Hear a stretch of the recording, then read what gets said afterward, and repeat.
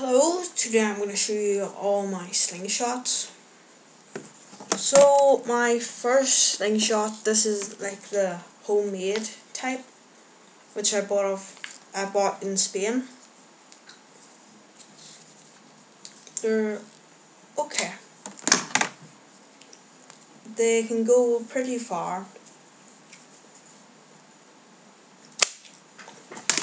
But recently I bought this here slingshot of my friend Jamie. It's got this here thing on it which gives you more control over the slingshot and makes more accurate. And because this here is so long, you can probably hold very big things. You pull back, it's pretty stretchy.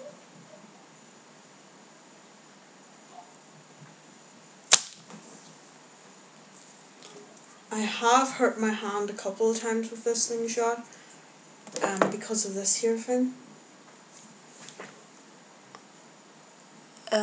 That's pretty much dried blood. But